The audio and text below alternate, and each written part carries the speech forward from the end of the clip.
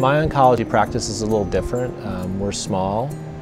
We take a more intimate approach to our patients. We take a service-based approach to our patients.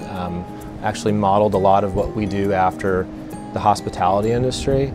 So when people come in to our office, it's not a traditional office where you have the window and you check in, you sign in, and someone forgets about you for 30 minutes. It's very open and flowing.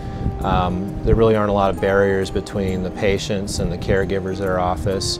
And like I said, it's about really good patient care, communication, really, again, treating the patient the way we would want to be treated if we were ill, and also treating them the way you would get treated if you went to a fancy hotel or something like that. So just what we really try and offer is a high level of service and outstanding quality care.